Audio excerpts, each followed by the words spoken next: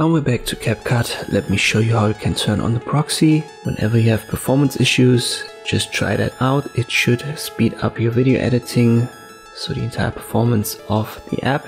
Make sure that you've got everything deselected in the timeline, and then you'll find the modify button. As long as you have the default layout active, it should be right here on the right hand side in the middle.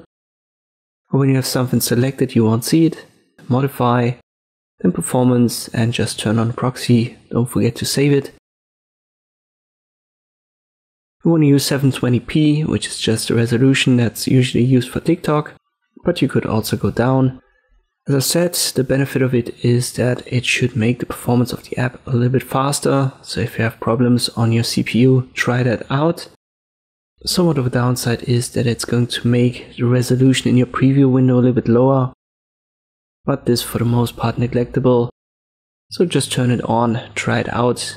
But if you have a fast CPU, you can always go back to modify, performance, and turn it off again. Don't forget to save it here either. And this is how you can use the proxy in CapCut. I hope this video was helpful. Thank you for watching, and I'll see you next time.